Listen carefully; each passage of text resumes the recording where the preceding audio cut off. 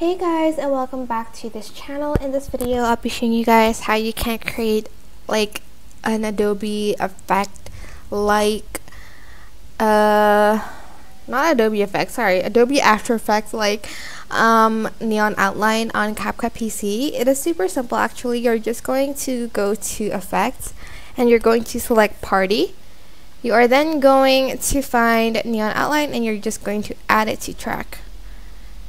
Adjust the intensity a little bit. I'm just going to have it at like 15-ish, and then I am going to add in a filter. If the filter doesn't work like this, you can let me create compound clip first. So select both of them, right click, create compound clip, and add in the black and white filter. And then once you're done with that, you're going to export it.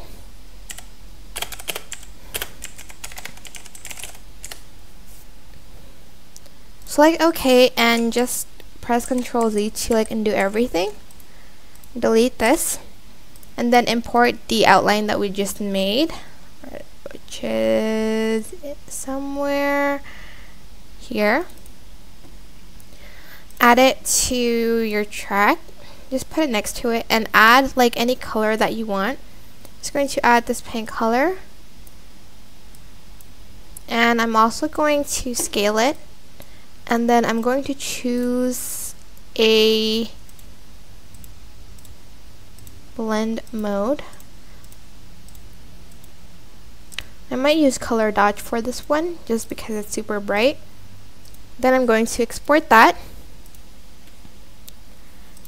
Press OK, and you are going to delete.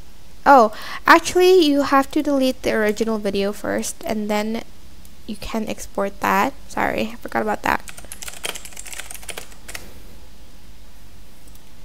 Then press Ctrl Z to bring back the original video. Import that one, which is here,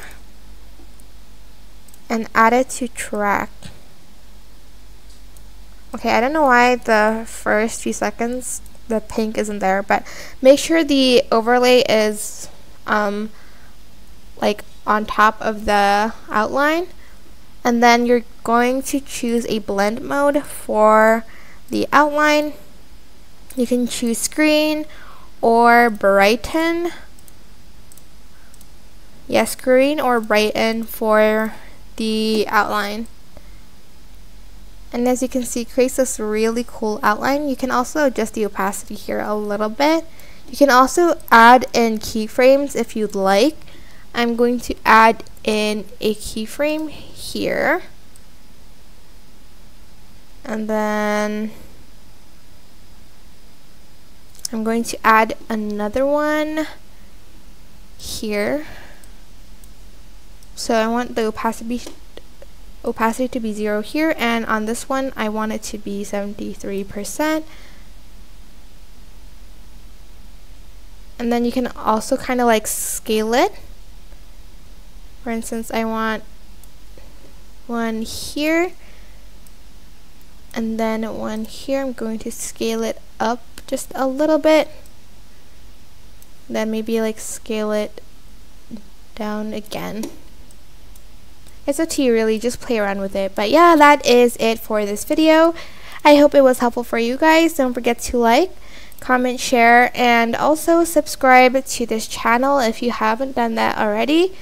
If you have any questions, just leave it in the comment section down below, and I will try my best to answer them all for you guys. If you think this video was helpful, please click the thanks button above the description box down below. Thank you so much for watching. Bye!